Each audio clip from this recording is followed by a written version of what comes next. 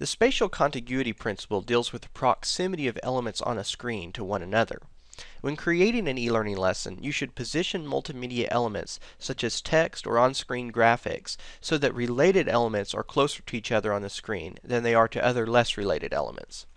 The most common example of this is using text to explain an image on a screen. In this situation, the image and the text are separated by a considerable space on the screen, and thus violating the spatial contiguity principle. The learner must work much harder to link the two pieces of information together.